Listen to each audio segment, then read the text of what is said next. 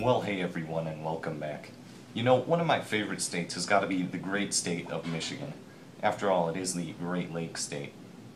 But, anyways, when we think of Michigan, many times we don't think of it as a very interesting place for the average geologist. For example, if you're in the United States, much more interesting to you would most likely be, I don't know, the San Andreas Fault in California, or big one, the Grand Canyon in Arizona. But Michigan, you know, it's different in that it's just sort of in the middle of the Midwest. You're not going to see beautiful cliff sides with all the nice exposed strata in most places. But when I did my last video on domes and basins, I remembered, oh yeah, Michigan actually is, or the lower peninsula of it actually is, basically one big basin.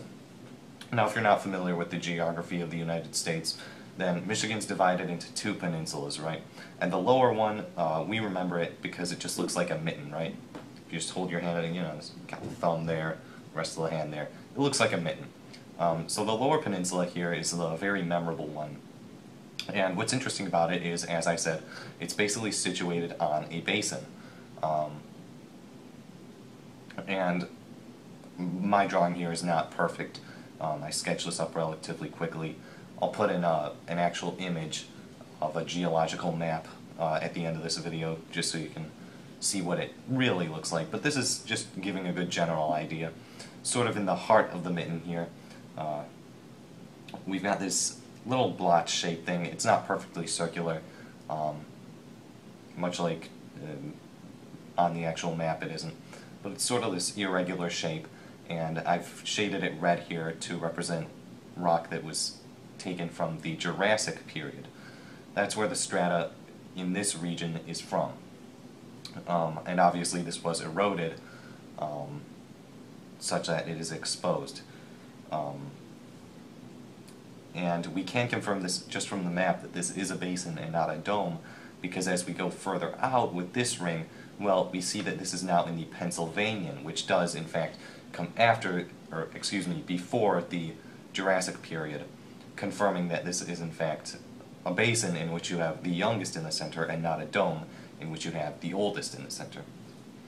Oh, and for those of you who aren't familiar with this, in the United States we break up the Carboniferous into two sort of sub-periods. We still call them periods. We just break it up. But the Carboniferous is broken up into the Pennsylvanian and the Mississippian periods, which are both named after two states we have here in the United States, Mississippi and Pennsylvania. Just good to know. Most of the rest of the world, I'm pretty sure, just refers to it as the Carboniferous period, but we like to do things slightly differently here. So we go from the Jurassic to the Pennsylvanian, and then from the Pennsylvanian out to the Mississippian, which, though they're both in the Carboniferous period, the Mississippian does come before it. So we see the gradual progression where we get older and older away from the center, and then finally all the rest here. I didn't have another color. I used all my colored markers of red, blue, and green, but all the rest out here, that's just Devonian strata that goes all the way back to the Devonian period, and that's basically at the outskirts of the state. And yeah, that's the Michigan Basin. As you can see, it is quite circular, which really puts into perspective, I think, just how interesting it is, the shape of these, that even though many times we oversimplify things by making them look perfectly circular, they really do take a very uniform circular shape here.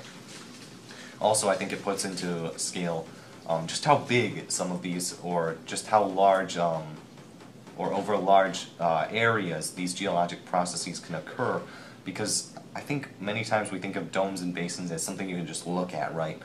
Like you would picture it as just one area of elevated ground, which you can see, right? And then maybe you can walk up it and walk down it in 10 minutes time, I don't know.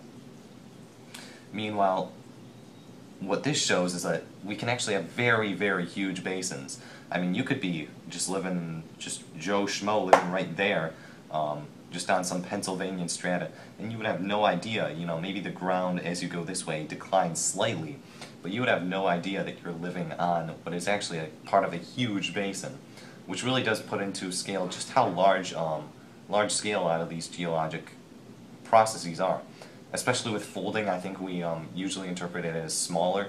Like, I don't know if you've ever seen like strata, where you're just looking at it and you can like see the anticline or the syncline like right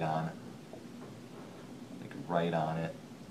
You just see like strata dipping like that, and you say, okay, yeah, I can see that. It's something I can imagine. It's something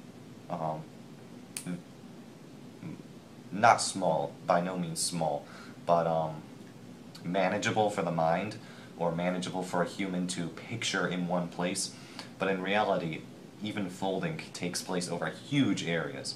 And that's just what I wanted to talk about. Just a bit of an offshoot from my last video on domes and basins. I like Michigan a lot, so I thought this would be a good thing to talk about. It's probably not going in the basics of geology series, just because this isn't by any means basic or essential knowledge to any geologist, but it's just good to know. So hopefully that was informative, otherwise good review. Hope you guys enjoyed, and I will see you all in the next video. Ciao. Here, on this face, and it looks pretty much identical.